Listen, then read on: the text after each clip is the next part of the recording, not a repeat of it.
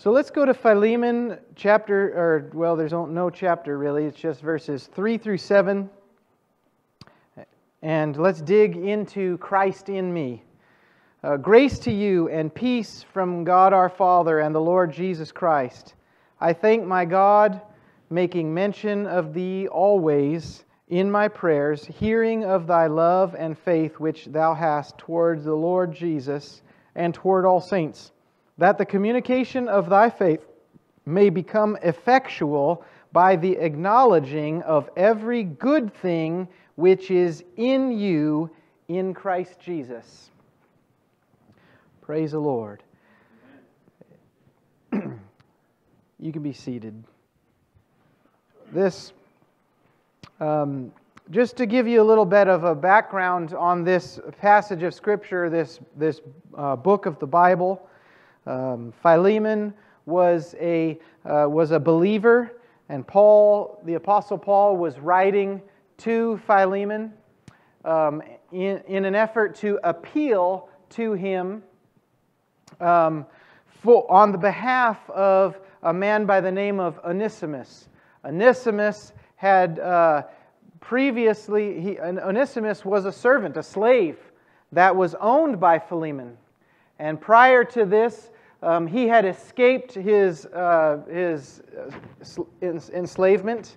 And after he had escaped and left Philemon's control, essentially, I believe, I know for sure that Onesimus became a believer later. I'm not sure about the conversion place of Philemon. But Paul, and had become a helper of Paul, and had become an important part of his ministry. And Paul, in an effort to do right by both Onesimus and Philemon, was appealing to Philemon and basically asking for him to willingly free and release his ownership of Onesimus. And he appeals to him on the grounds of Christian virtues. And he now what we know of Philemon, and I know that this kind of rattles our brains, but because of where we are in life and where we are in history, so it's hard for us to grasp that a slave owner would be a Spirit-filled Christian. But this was the case. This was the culture that they were a part of and were in the process of coming out of. And so what Paul begins to do is he appeals to Philemon. And what we know of Philemon is that he was an important part of the church. And so was Onesimus. And that what we know also about from what we learn from the Word of God a lot through Paul is he writes in other places, he says, there is no Jew or Greek, bond or free, male or female in the kingdom of God. We are all equal in the eyes of the Lord. Now that doesn't necessarily mean that our station in life is equal, because we're all born to different circumstances. But in the eyes of Christ and in the kingdom of God, we are on equal ground.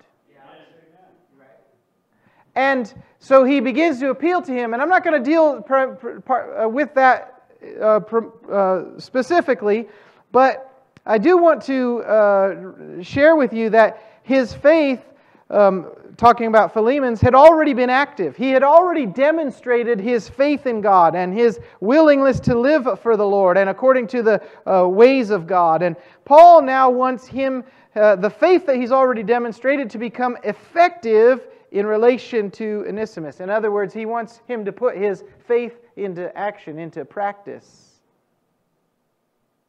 And he says specifically that the communication of thy faith may become effectual by the acknowledging of every good thing which is in you. He's acknowledging there are good things in you that have been placed there by God. Jesus Christ has done a work in you, and now it's time for that work in you to come out and become tangible.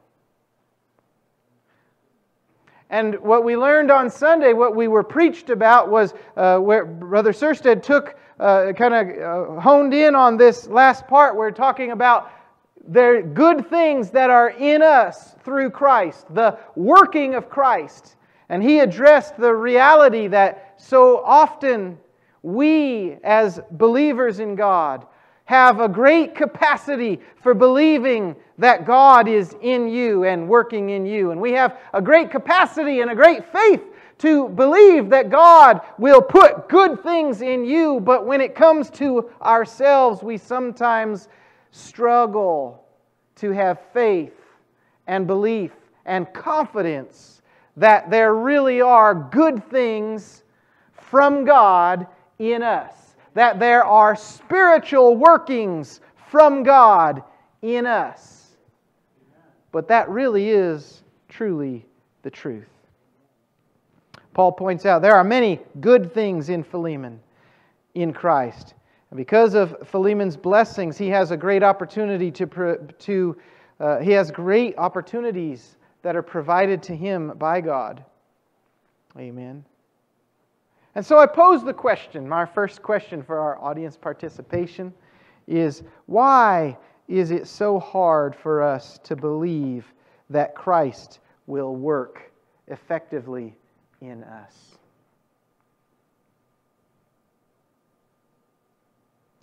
Now don't get too shy. I know based upon the response in the altar on Sunday that many of us agreed. Yeah, you're right, Brother Surstead. Sometimes it is hard for me to believe that Christ is in me and working. Amen. And we receive faith. But why is that? Sister Lucy. Because we know our flesh. We're well acquainted with our flesh. We know our frailties. Yeah. Absolutely. Anybody else want to share? They're waiting.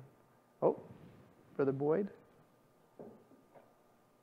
Part of it can be because of our upbringing.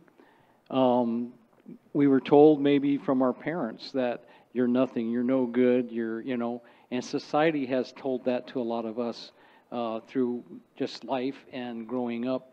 And so I think that when we come, we know we can have faith for other people because, I'm praying for you, but to really believe it for ourselves, I believe that's why it is hard for some of us because of the way we were probably brought up. Mm-hmm. Yeah, that's good. Yeah, our environment. I think that's good. One of the tools of the enemy, one of the tools of the devil is he likes to separate and he likes to convince us that we are alone, that we are unique. One of the big tactics of the devil is to get us to believe that no one else has experienced what we have experienced.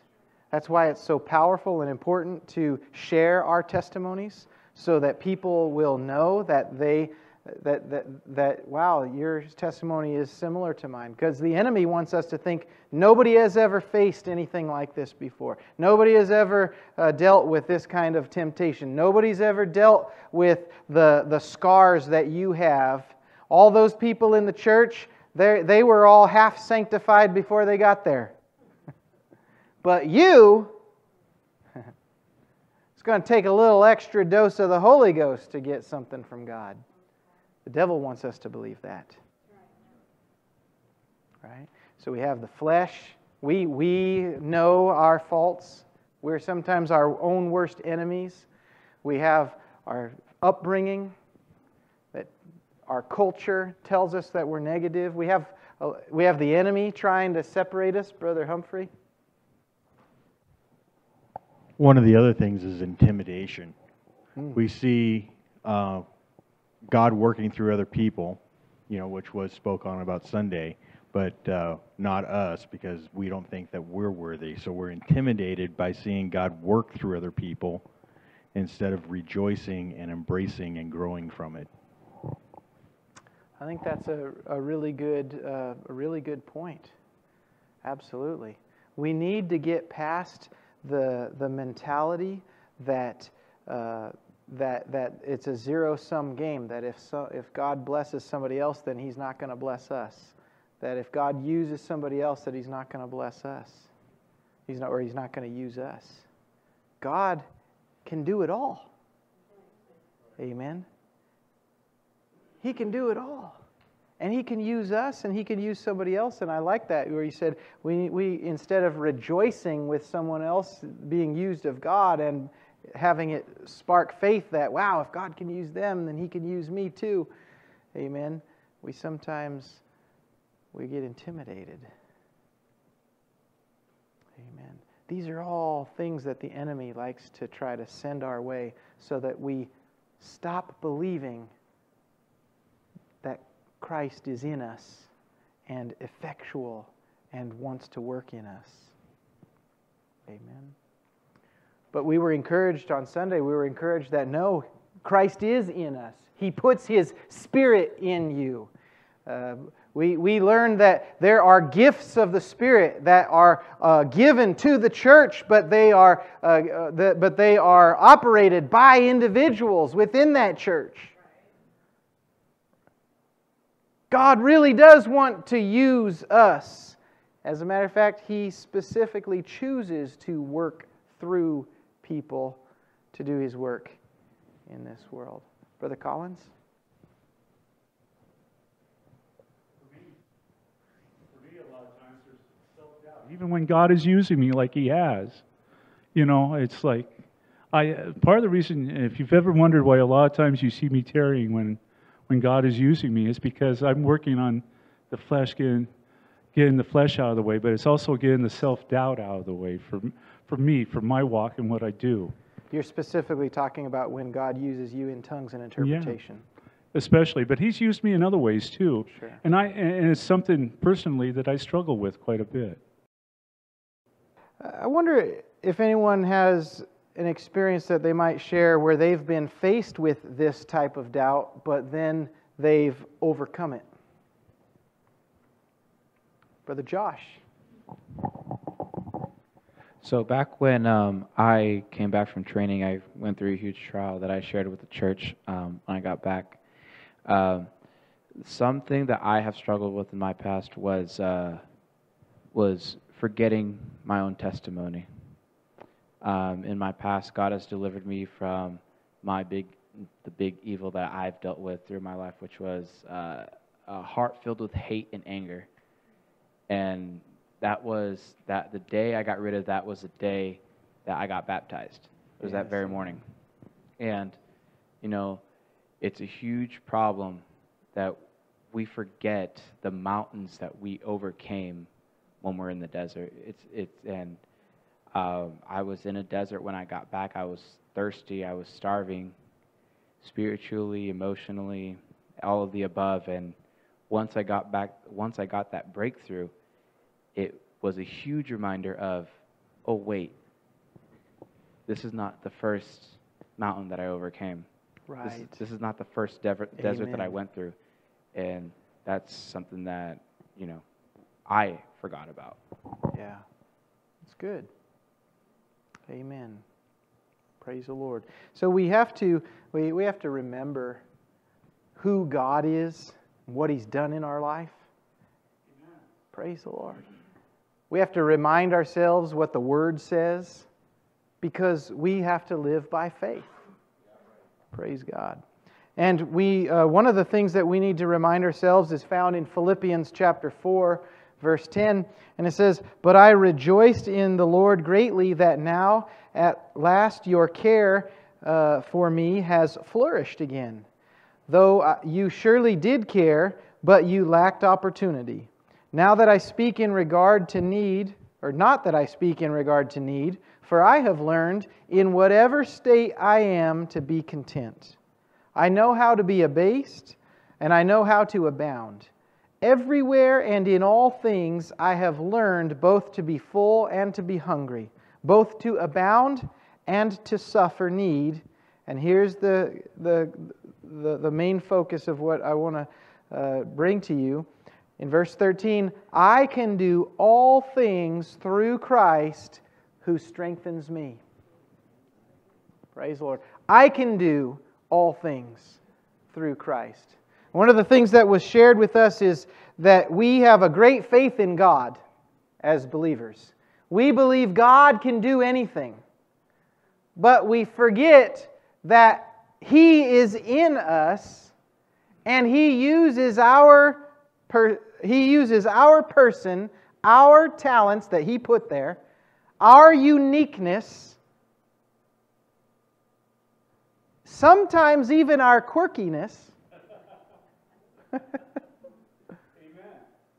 He'll even use our stubbornness. He uses us. It's not just God doing the work, but He uses us. He doesn't want to do it without you. And we each have something unique to bring to the kingdom of God, and we need to avail ourselves to Him in order for that uniqueness to be there. However, we sometimes forget that I can do all things through Christ who strengthens me. Now there's a whole lot here that Paul is talking about. In this passage, he's actually thanking the Philippians for a financial blessing that they had sent him. They had sent him an offering, but he's also expressing faith in God for whatever situation he finds himself in. He's saying, thank you for the offering. I appreciate that you remembered to bless me. However, it's not just because of the need. In other words, and he goes on to explain, I'm not just talking about the need, because I have found that even if you had not blessed me, even if you were not able to help me out financially, I have found that whatever state I am in, to be content. Praise the Lord. When I'm full, I'm content. When I'm empty, I'm content. And the reason that Paul can say that is because of that last little bit. I can do all things through Christ who strengthens me.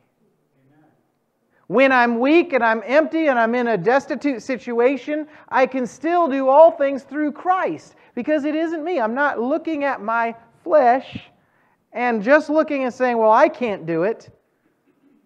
Well, I'm incapable. I've done this wrong. I've done that wrong. I've got this huge list of faults.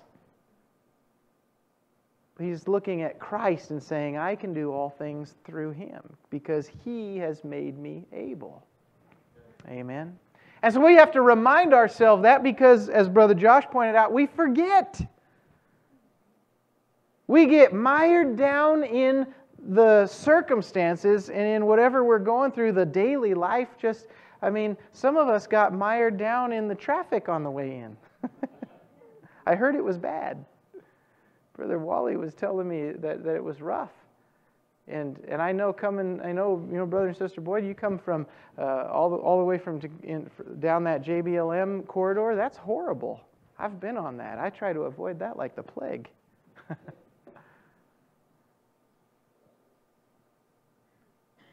That's just one example, but we get mired down by things, and we have to remind ourselves, I can do all things through Christ who strengthens me.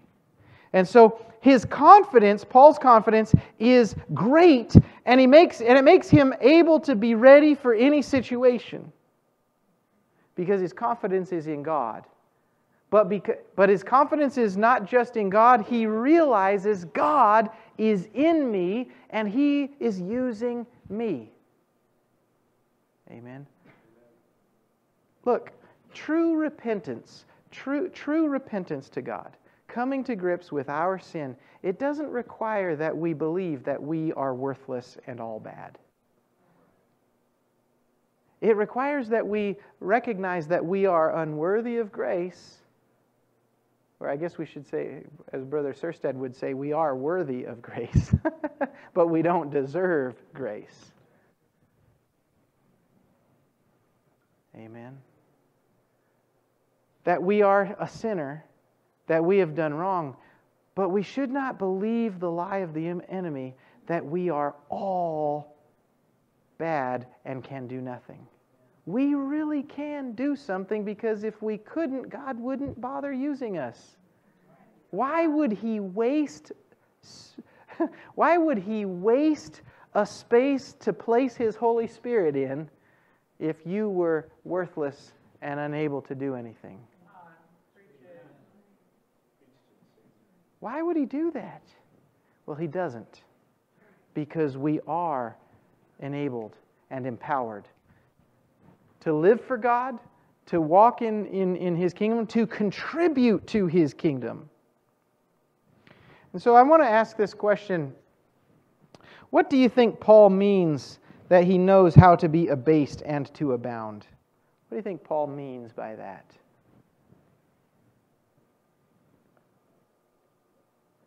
If you need to take a minute to read that scripture, go ahead. Get the context.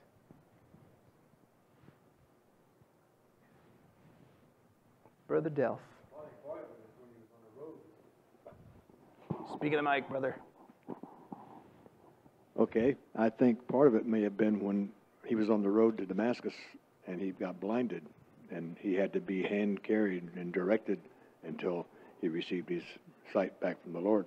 You know, that's kind of a base pretty good. That's a pretty low point in life. Yeah, and then the high point is he was bit. I don't know, was this before or after the island of Patmos? I don't know. Because if it was after, then he had been bitten and nothing happened to him. You know, so he had all kinds of things in his life that would go to the highs. Oh yeah, there were some amazing things that happened in Paul's life, some amazing miracles. So he had some high points, to your point, and he had some low points. Absolutely. Being beaten by the jailers at Philippi. He, in a very short period of time, he experienced highs and lows. He casts out a devil. He's beaten and put in jail. And then before the night's over, he's preaching to a household of people and baptizing them all. I mean, yeah. Paul's life, yeah, is up and down, experience after experience. Preaching to people and they're receiving His word and then being chased out of town, you know. I mean, my goodness.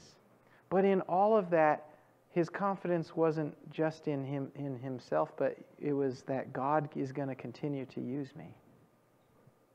Amen. Paul confessed at one point, he confessed to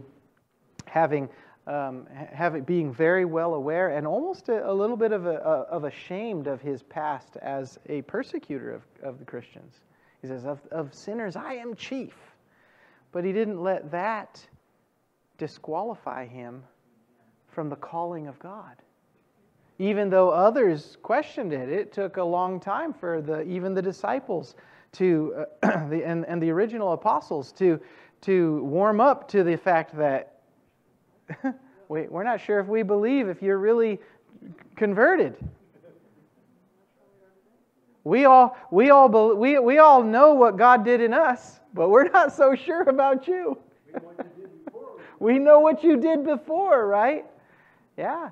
We've talked about here about how knowing our own flesh, our past, and the world sometimes condemning us. We need to make sure that we as the church don't contribute to that doubt in people. Amen. Praise the Lord. Because sometimes we are the ones that are saying, we know what you did before. Amen. Brother Collins, you had something to share? Yeah, I was just thinking, if you read that carefully at the start, it's saying that it's talking about how they wanted to take care of him, but they weren't able to right away. And on a simpler note, I think it's also saying that he knew how to do without, just plain do without and do with. I had a friend one time that loved standing rib roast, but if he had to eat top ramen, he was just as happy to eat top ramen as long as he had something in his stomach, you know. and at a different level, I think that's what it's saying there. They wanted to help and they weren't able to, so he had to do without while that was working through. Mm-hmm. And he knew how to work through those low times when when he didn't have the things that maybe were necessary, even at a lower level that we're talking about being bid and all the things. I think even at a simpler level, it's talking about knowing how to do without and still be content. And that's something that's hard for all of us to do. Amen. I think that leads to our next question. What is it about God that makes Paul able to be content in every situation?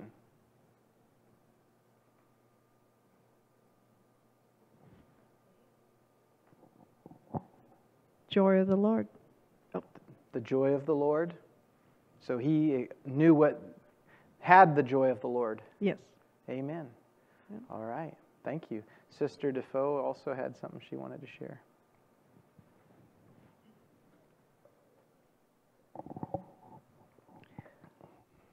When I came out to be with my daughter, the birth of my granddaughter, of course, those of us that have gone through that type of experience, we know that an entire household gets upended when a new child arrives back into it, and especially in a home where there's never been one, a first child comes in, and you're not used to being up 2/3 of the night and down and up, and you don't know which end works and which end doesn't, and sometimes they both do. I got to stay there with Janelle and David, and I basically had baby duty for 2 weeks. And one of David's friends from the world, very worldly, we had a discussion. I was sitting there on the couch. My hair probably was standing on end, in a bathrobe, rocking a fussy baby. My daughter's in the kitchen trying to find the sink. David's at work, and he looks at me and goes, "How can you be at peace? You look so content just sitting there." And he watched me put Danny Lynn to sleep.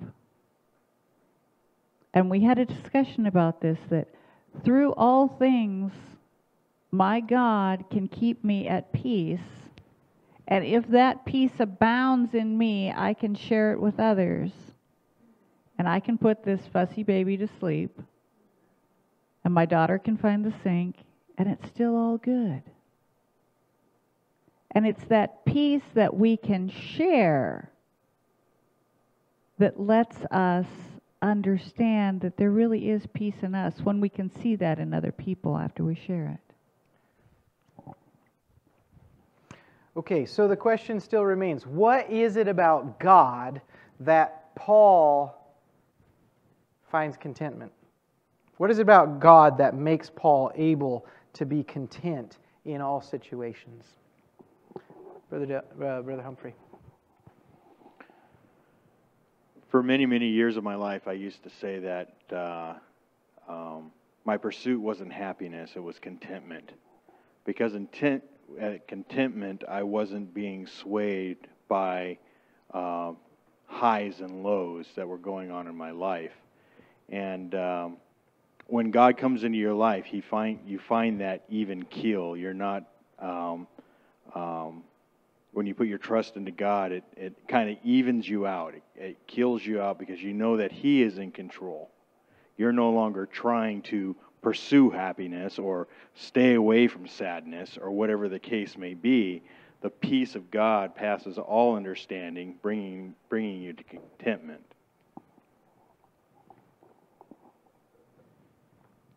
So I heard some good things. Peace, control. These are the things that God has. And when our confidence is in Him, when we know that He is in control of it all, then we can have contentment, whether we're low or high. Amen. Brother Delph, I think I saw your hand too. Yeah, I think this may encompass everything that's already been said, but I think Paul looked into God and saw dependability, that he had showed himself dependable throughout Paul's walk with God.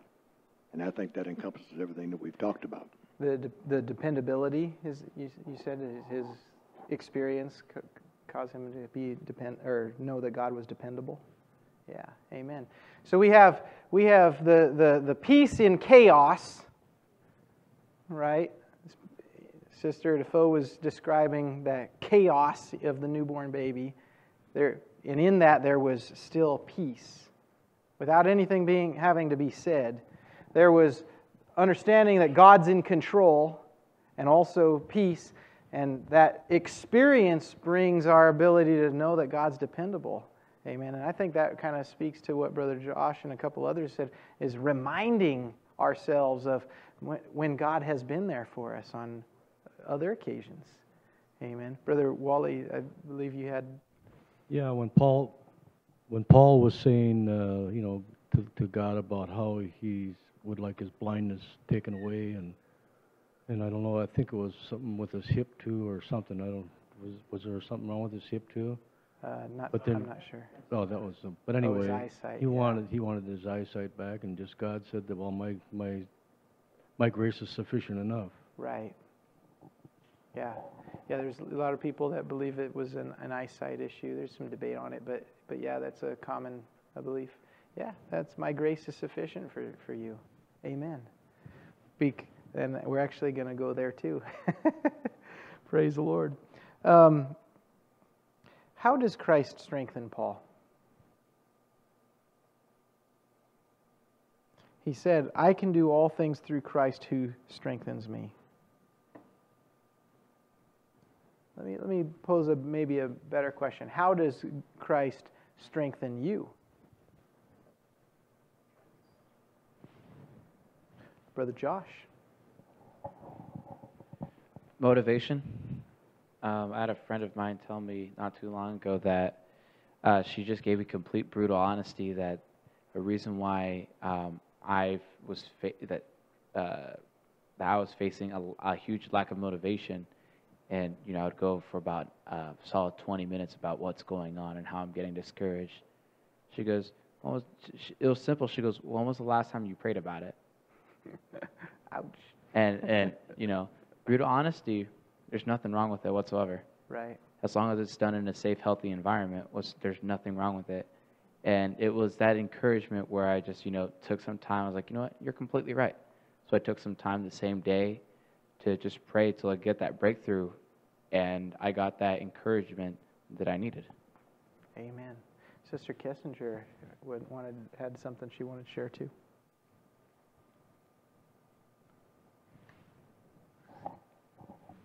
I think God strengthens us and probably strengthened Paul through that fact that you have a relationship with him. You've asked, he's been there. When you thought you couldn't get through and you got through it, you realize, hey, I didn't do that on my own. God opened those doors. He made that way. So having that relationship, it's just like in any relationship. In a marriage, I know I don't have to do it alone. He's right there by my side. Or when I think there's no way it can't be done, and then you turn around and it's like, oh, well, my list has been completed. You realize that you can put faith and you get strength from having that relationship with God. Amen. Amen. I like that. Yeah. Go ahead. I think he proves himself. He shows that in no matter what we do, what circumstances we're facing, trial, tribulations, the joys, it's due him. Nothing else can do it. When you look at what Paul lived through, what God delivered him from, nothing else could deliver him. Right. Only God could. Yeah. Yeah. I think I see your hands, and but before we quite go there, I like what you said about that he proves himself, because God doesn't expect us to go from zero faith to the great faith of Moses to part the Red Sea. He gives us step by step. He takes the faith like the grain of a mustard seed, a little tiny bit of faith, and he'll show up. And that builds our faith for the next time. He proves himself. And he will take us from zero faith to the great faith of someone like Moses, but he doesn't expect us to just have it overnight. He expects us to have some faith in him, and then he will respond to that, and that builds us up to the next. Amen. Sister Watson. It goes right along with what was just said, but as I was looking at the verse there, what stood out to me is twice he said, I have learned. I have learned, and in both instances. And so I was thinking that not only in my own life, but in Paul's life, that learning came through the experiences that he faced, and he found God, as was spoken, to be faithful. And, and also probably from reading about the, previous patriarchs in the Bible, and God proved his faithfulness through that. So I think it's through our experiences, through the sharing of experiences of other people, we have learned. And he's proven himself faithful. Amen. Praise the Lord. Sister Boyd.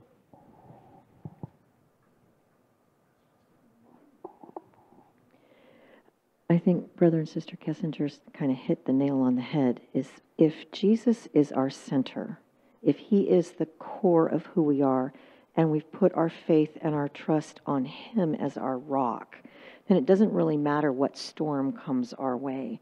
We can be still, we can have peace in the face of that. If instead we place who we are and our self-esteem, our self-worth in something else, for example, if I place my worth in being a wife and then my husband leaves me, my core is shaken. If I place my worth in being a mother and I lose a child or they go awry in the world, I lose my faith and have no self-esteem. If you place your faith and your self-worth in your job and then you get fired, you're shaken to the core. But if your faith and your core, your self-esteem is all based in Christ, it doesn't matter what else comes your way. You're going to hurt, yes, you're going to mourn, but you're not going to be shaken and have a complete loss of identity in yourself. Yeah, I think that's good, particularly when you're talking about losing identity. Because sometimes we do gain our identity from things, like you mentioned. I don't want to rehash that, but I think that's good. Our identity needs to come from the rock that is a firm foundation. Amen. I believe Sister Chamberlain, did you have your hand up?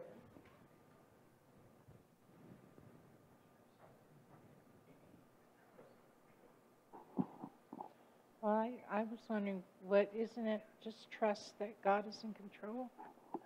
Just trust. Said that he trusted that God was in control. Yeah, absolutely. Talking about what was it about God that Paul was able to abandon? He trusted that God was in control. Yeah, I like that. There's this little story I want to share that kind of deals with this a little bit. The story is this person shared, my wife's father is a Kansas farmer, and he's spent a lifetime raising wheat, corn, milo, beef, and along the way some sheep and chickens. And one morning while I was following him around the farm, we talked about the differences between city living and rural lifestyle. And this is what was said. Most city folks I know expect each year to be better than the last, he said. They think it's normal to get an annual raise, to earn more this year than you did last year. As a farmer, I have good years and bad years. It all depends on rain at the right time, dry days for harvest, and no damaging storms. Some years we have more, some years we have less. It was one of those indelible moments of stunning clarity that the law of the harvest, some years being fat and others being lean, applies to much more than agriculture. Growing in spiritual maturity requires gratefully accepting the seasons of more and the seasons of less that God weaves into specific areas of our lives, our friendships, marriage, career, finances, ministry, spiritual growth. I thought that was really good. Sister, you honed in on his trust that God is in control. I think Brother Humphrey also mentioned that control, that God's in control. But this story kind of illustrates something that is a common thing, right? We all believe it's always going to be better. And when it's not always better, we're so disappointed and so shattered, and because our confidence is in that better, hopefully not your purchasing patterns. Remember, as Christians, we need to be good stewards and live within our means. But we always think that it's supposed to be the best. We always think that it's supposed to be the greatest. And when that doesn't materialize, we're so devastated, we ask things like, God, what's wrong?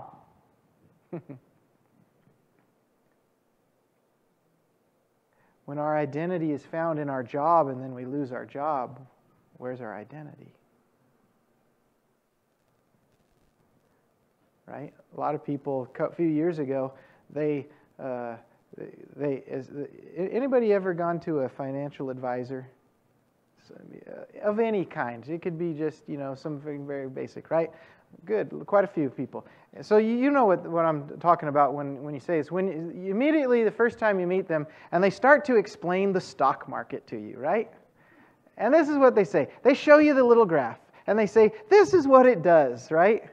And they kind of gloss over those spikes that are high and especially those ones that are low, and they show you the trend. Look at the trend. It's always going up. The long-term trend. It's an increase of 12.5% over the last 50 years. I haven't even lived that long. Right? They stretch it out. They want to show you that. Now look, I'm a believer in investing and all this kind of stuff, but right? A lot of some of you might have experienced that downward trend a couple of years ago, where people lost 20% of their portfolio or whatever it was. It was a huge amount. Where many people had to put off retirement for a few years or wondered if they were ever going to because there was that downward, right? And immediately that downward goes and everybody's freaking out. What's going on? What's wrong? The economy's, right? Because we just expect that everything's always supposed to be good. And if it's always supposed to be good, if God's blessings are showering, because you see that false prosperity doctrine that some are peddling in Christian circles has sometimes drifted, even though we say we don't believe it, we still kind of have a little bit of a creep in our belief. It's always supposed to be good. It's always supposed to be the best. It's always supposed to live in blessing. But you know what the reality is that sometimes there's a down. Amen. But if our confidence is in God, and we know that He's in control, that we can live for Him with strength and victory and peace, no matter what. When we abound and when we abase. Now, we've talked a lot about having confidence in God when we are abased, but it's also true that some people don't know how to act when they're full of blessing. Amen. And so if our confidence is in God, then we will have peace, and we won't have so much confidence in that great blessing. We will just appreciate it and know how to manage it appropriately as good stewards.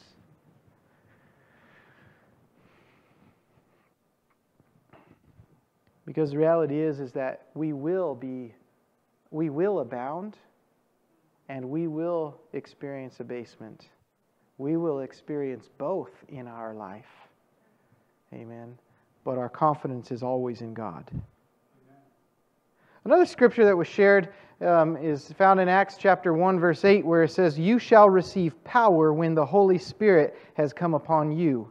And you shall be witnesses to me in Jerusalem and in all Judea and Samaria and to the ends of the earth." I want to read that again with a little bit of emphasis on, but you shall receive power when the Holy Spirit has come upon you, and you shall be witnesses to me in Jerusalem and in all Judea and Samaria to the end of the earth. 3 times he says, you. You shall receive power. You shall be witnesses. The Holy Spirit's coming on you. That's one of the things that was emphasized on Sunday, was that having that confidence and that belief that not only does God strengthen me, but He empowers me.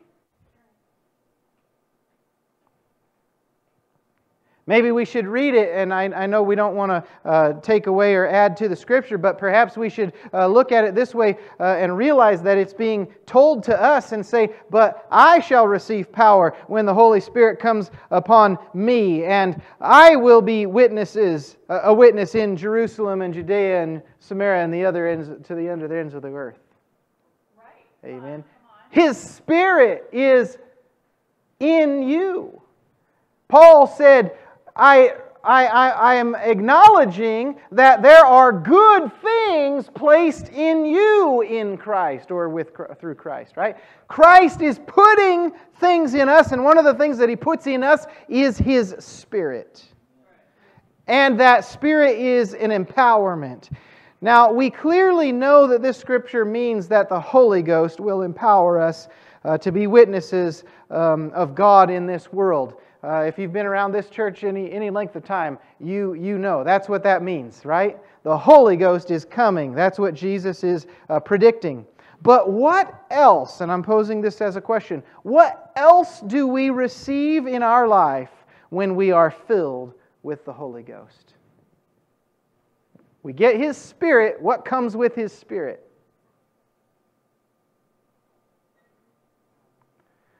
I'll start it off with one thing that we know we get is joy. Because when the... did I take yours?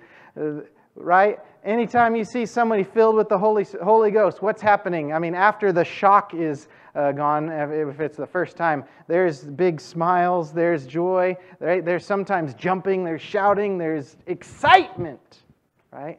Did I take yours, Brother Boyd? I'm sorry.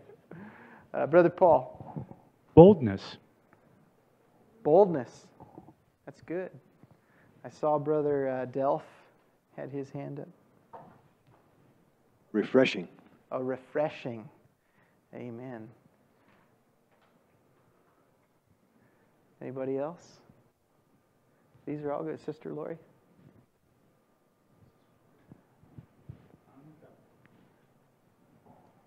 I say you get wisdom. You might not get it immediately, but over your walk with God, you get a lot of wisdom. Amen. Amen. Praise the Lord. Galatians 5:22 and 23.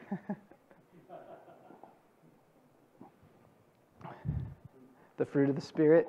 You want me to read that? Yeah, I do. Okay.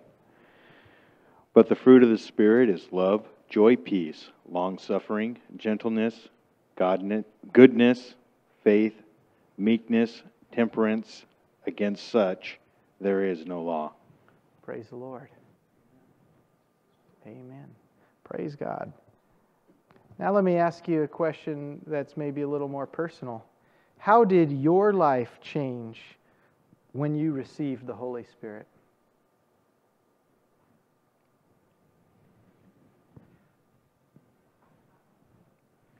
Brother Kessinger.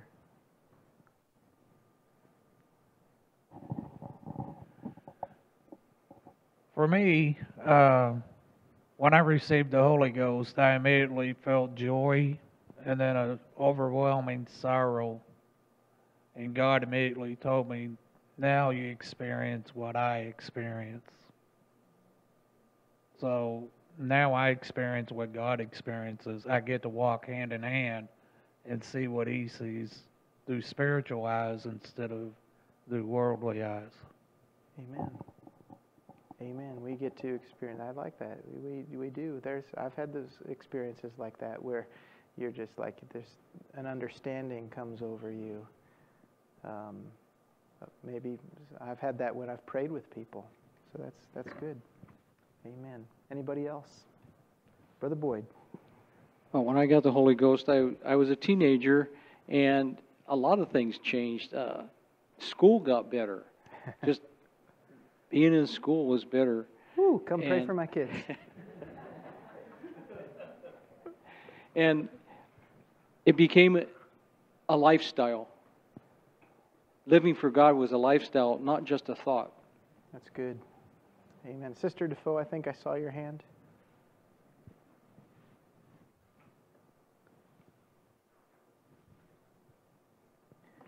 We mentioned the word understanding, and my husband and I came to the church very late in life. We had both had faith. We knew of God, but we didn't have a relationship with Him. But once that Holy Ghost came, the understanding of His Word, the insight that the Spirit provided in reading words on a page, it wasn't just a printed page anymore to me. It opened up that understanding of this is His Spirit in Word. This is His communication to my heart. That's good. Amen. Amen. Jesus specifically tells us, promises that. Amen. Brother Delph. Yeah, it was for me, it was like a reward. I came late in life, and I felt the power and felt the touch when I walked into church, so I knew I was in the right place.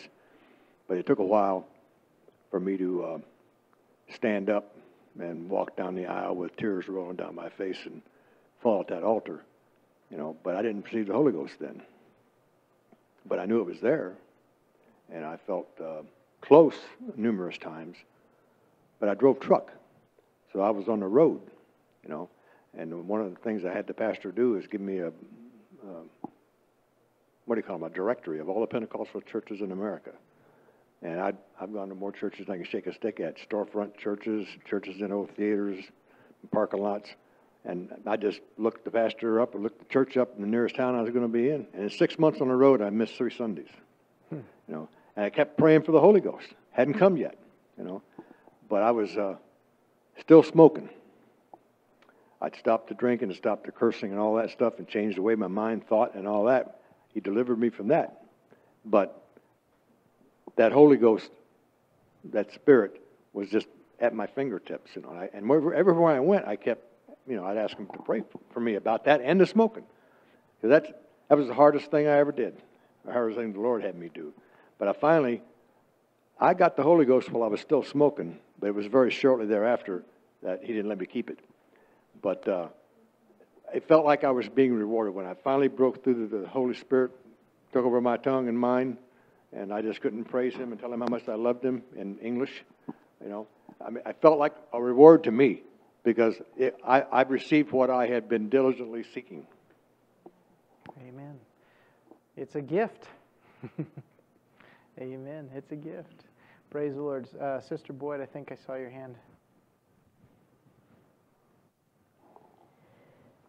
The entire trajectory of my life changed when I got the Holy Ghost. I was raised in a very dysfunctional family, and it was directionless, and it was going nowhere. There was no hope in my life. I wanted to go to college and make something out of myself, but my parents had told me that there was no way that would happen. They're just all my friends from that period have had miserable lives. My brother also passed away early because of the choices in his life, and that's the trajectory I was on.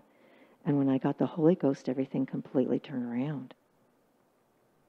Thank God. Thank God. Brother Humphrey.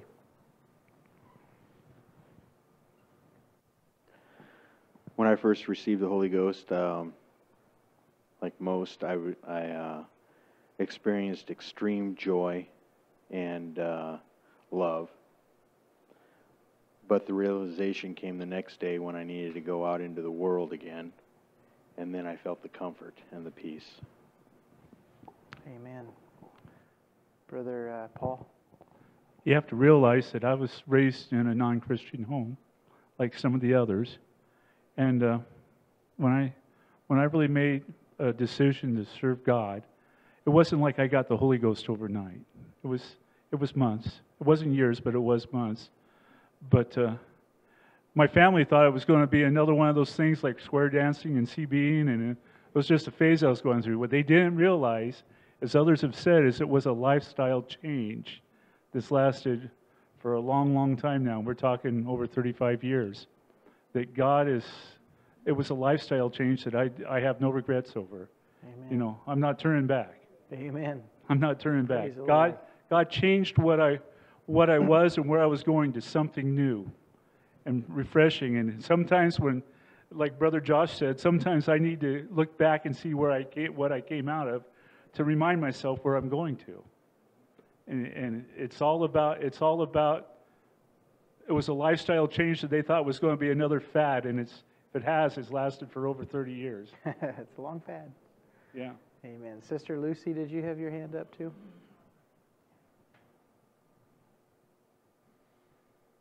When I got the Holy Ghost the first time, I was just a little girl, and I don't remember that much about it. But I do remember when I prayed back through again as an adult.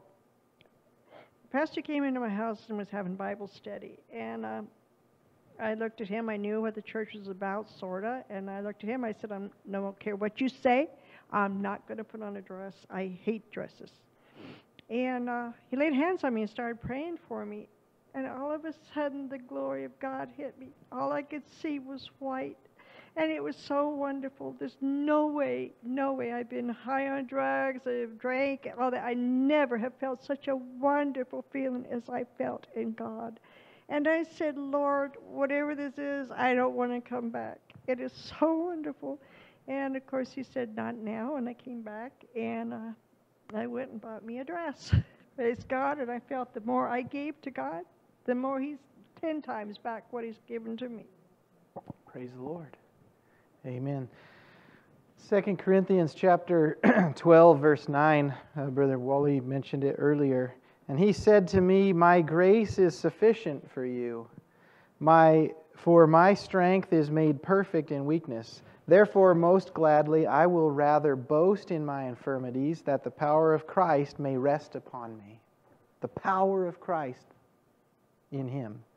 Therefore, I take pleasure in infirmities, in reproaches, in needs, in persecutions, in distresses, for Christ's sake. For when I am weak, then I am strong. And it was already mentioned that the context of this, Paul had an infirmity. He had a thorn in the flesh, as he calls it.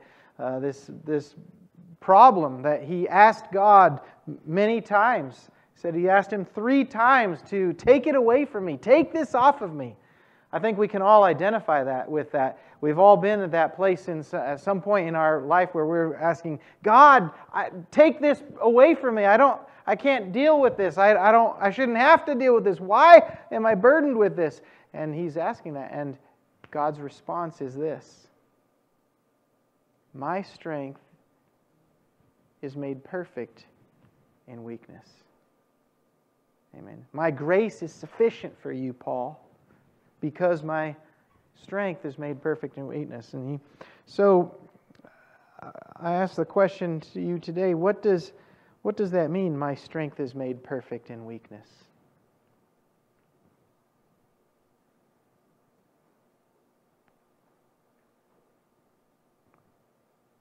Brother Paul. I can tell you from experience that some of the most powerful services that I've been in and been a part of happened when I was sick, not feeling good, wanted to stay home, and I came, and God blessed me for it. When I was at my weakest, God always knew what I needed, what the church needed, and God has always came through. Amen. Amen. My strength, brother.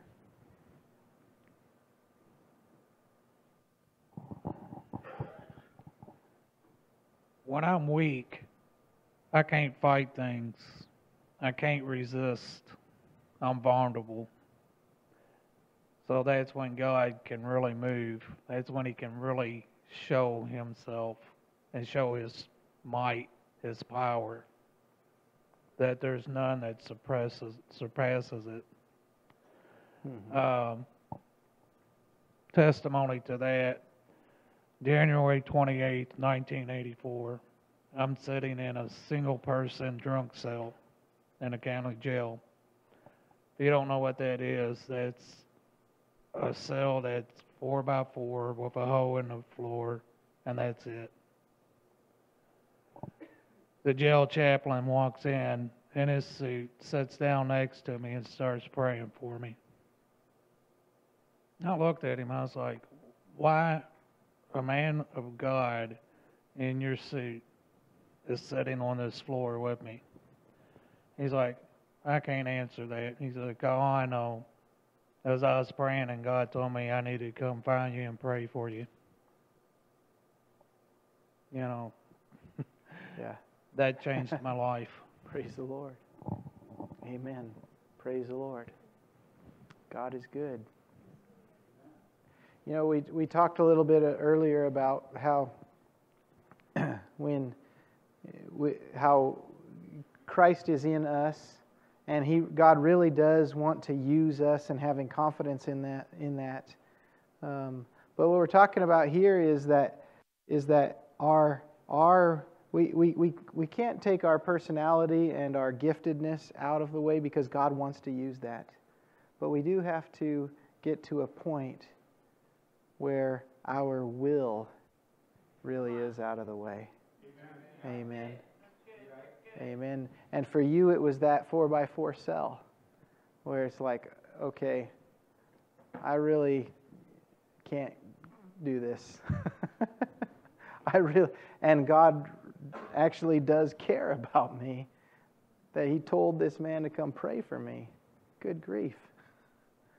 Amen. Because we have to get our will, and for some of us, we perhaps were willing participants, and some of us had to have a lot of hard knock life to get us to that point. But it really does come to that point where we say, not my will, Lord, anymore, but yours. Amen.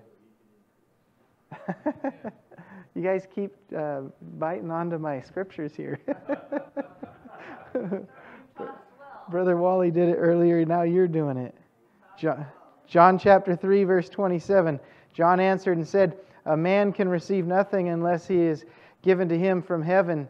You yourselves bear me witness that I said I am not the Christ, but I have been sent before him. He who has the bride is the bridegroom, but the friend of the bridegroom who stands and hears him rejoices greatly because of the bridegroom's voice. Therefore, this joy of mine is fulfilled.